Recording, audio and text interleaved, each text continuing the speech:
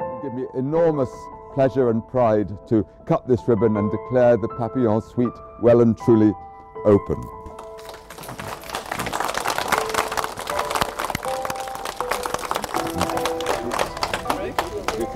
We have today a group of speakers, all who have been supporters of Dr. Mint, Professor Mint, in the pursuit of this dream. And the first person I'd like to invite to speak is our Chief Executive. We have a very forward-thinking management group now who have seen the benefits of Papillon treatment, and we are very grateful to them.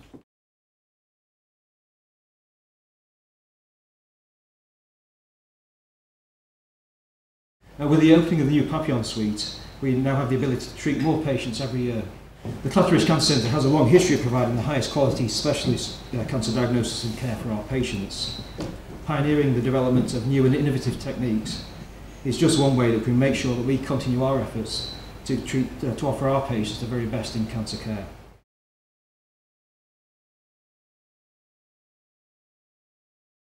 Medical professionalism is about adapting your values to the society you work in and to current mores, if you like.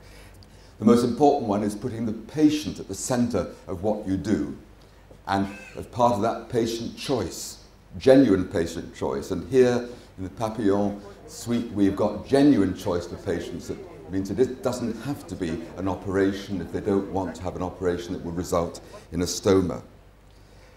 Education, training the next generation is absolutely key, and many of you will know that Sunny Min has been absolutely pivotal in bringing people from other parts of the world, particularly his own country, Burma, but other countries too, to learn the technique and learn about the British values of medicine.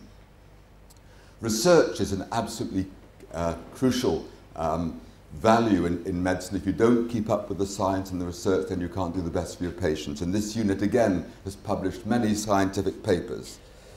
But publishing science isn't enough. You have to do the innovation, which is getting what the evidence shows is good into clinical practice. And we'll hear more about Sunny and the team being the first people to bring this really valuable technique to this country and make a difference to patients. And the final, and perhaps I think the most important value that came out of these studies was the role of leadership. Leadership isn't an add-on just for presidents of colleges or chairman of the BMA. It's something that everybody has to do and should be doing in their work. And Sunny has shown leadership in spades over the last few years. Leadership is the vision of where you want to get to, but it's also working out how you get there. I think the number of times he's knocked on Andrew's door shows that Sunny has known how to get there.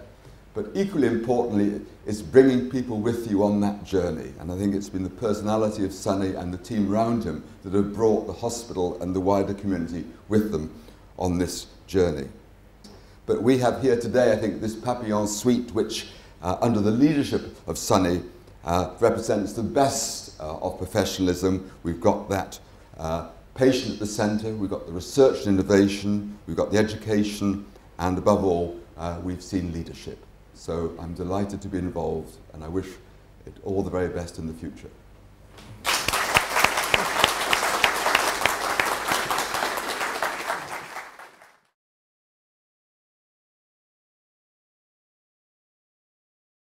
To give the name of Jean Papillon to your center, your suite, is the best tribute one can offer to the memory of a man. It is also a reason for great pride for our family. Giving the name of a French doctor to this suite is a strong sign of sharing knowledge and experience across the border for the benefit of patients.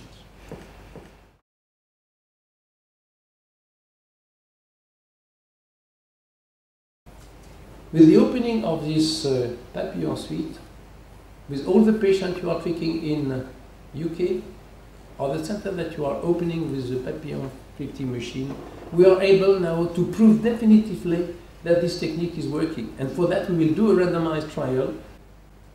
We'll start the trial hopefully at the end of 2014, and in something like 5 years we'll have the result. And maybe in the New York Times they will say, thanks to Professor Sunlit and the opera trial, now most of the patients can have a normal life without mutilating surgery for rectal cancer. This is our dream. But the opera trial will be the end of the story to prove to the rest of the world, and I am sure that in some years, with hopefully success of this trial, everybody will be convinced that what we have done here in UK is the basis of a big change. And I am sure that all of you here present today will remember with great emotion that you were present at the start of this new bright story of the contact therapy Papillon machine.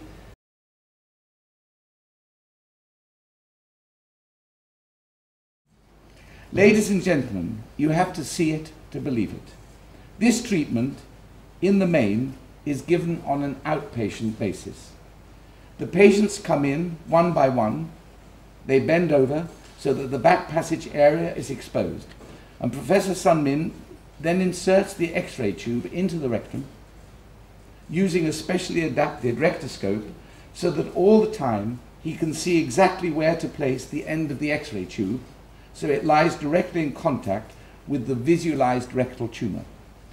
Often he will tattoo or ink the mucosa, the lining surrounding the tumor, so even when it shrinks away following the first application, the area where the tumor is regressing is still apparent for an accurate guidance next time round in about 2 or 3 weeks.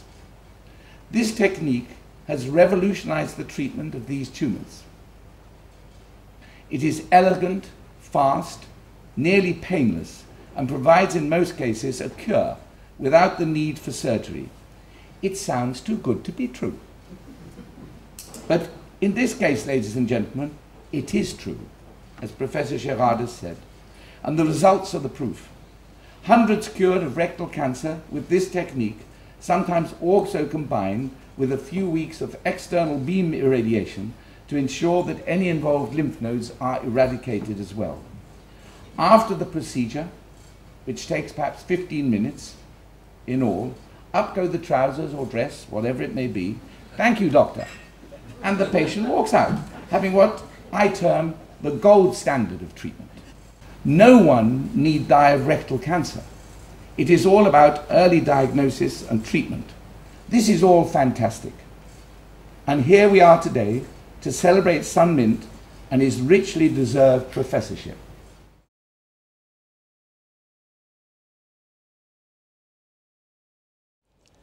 It's difficult for people to think outside the box because our training, the traditions, the guidelines, the protocols, and the governance restrict what we do and what we think.